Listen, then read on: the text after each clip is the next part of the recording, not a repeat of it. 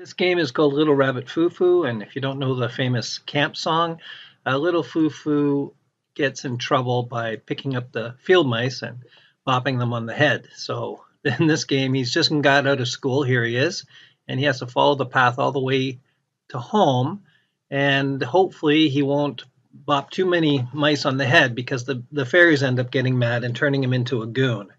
And so we're going to have our game cards underneath these speech cards. We can set a carrier phrase like I see the word, and we might say each of those carrier phrases with our target 3 times maybe.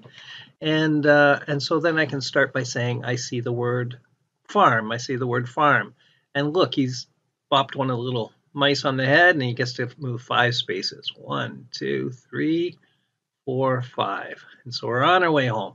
Now, if we pick this card, I see the word food. I see the word food. I've done a good job. I'll put it over here. If I need practice, I'll put it here. And at the end, I can click submit. This will come back out for another chance at practicing, but I'll put it here.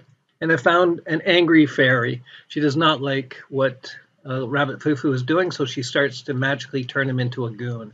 And we start placing these goon puzzles in place over here. So the other card you might get is, I see the word fall, I see the word fall. There's this anti-goon potion. We'll give that to Rabbit Foo Foo there, and that will help him. You can take one piece of the puzzle off. All right, and so we're finding mice to bop on the head to get him home, and the fairies might turn him into a goon. And the idea is we have to get home before the fairies turn him completely into a goon. If that's the case, then we lose the game. But if we get home before the fairies do that, we are safe and we win the game. That's how you play. Have fun.